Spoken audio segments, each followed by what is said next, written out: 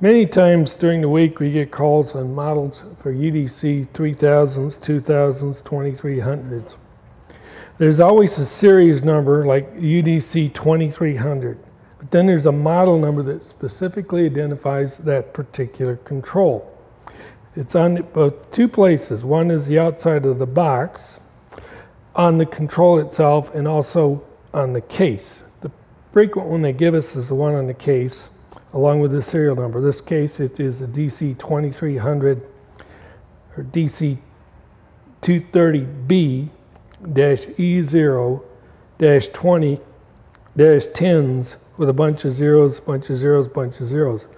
All those numbers typically could mean something, so it's important to have all of those numbers. It doesn't matter what series it is, the numbers run sequentially just like that.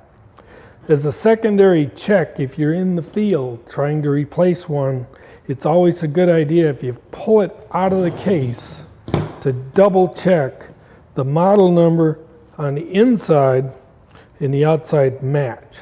Because frequently in the field, they'll replace one with another one, and sometimes they're not always the same. Or they may add options, or let's say they ordered it without a auxiliary output, they needed one with, so they bought a different one and they didn't change the case.